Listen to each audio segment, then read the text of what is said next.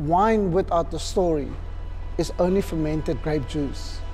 And so it is the story that brings it together, that builds the character, that builds the quality, that creates that environment of sharing and connecting.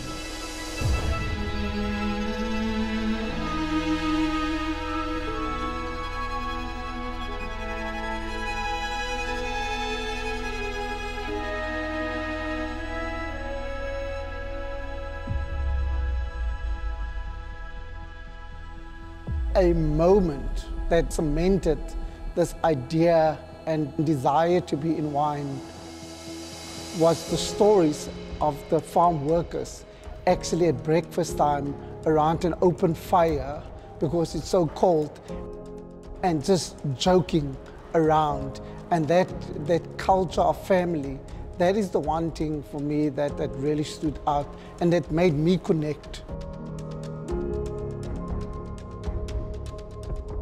With the Pinotage Association, I started connecting with a lot of winemakers in the industry whose focus were primarily Pinotage and how to cultivate Pinotage into this icon grape variety in the country.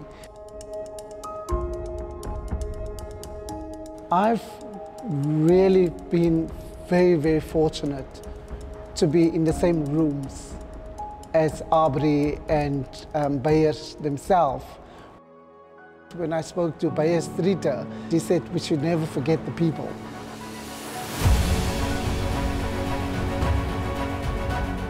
I think my personal values and philosophies and how that has impacted my career is it has always been one of trying to inspire a nation and being one that brings value rather than distraction.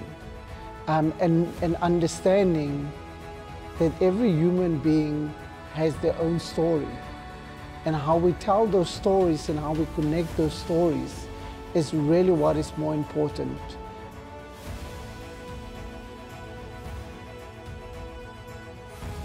And once you're able to look further than that, you are able to connect with people at a different platform that really inspires not just an industry, but inspires a nation to say that solidarity is about heartbeats. There's this beautiful word that we use in South Africa called Ubuntu Abantu.